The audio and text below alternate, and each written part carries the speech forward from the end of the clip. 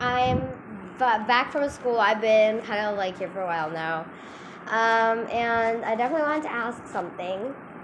So in one of my videos, I got one of my most recent videos, I got a comment from this other YouTuber. She's not that famous, and I'm subscribed to her, so you should definitely go check out her channel, and give her some love, show her some support, and all that. But back to the topic. She suggested that I would do a Q&A on my gaming channel, but I am kind of skeptical about it. So if you want, you can leave some Q&A questions in the comments, and I will answer them in my next video.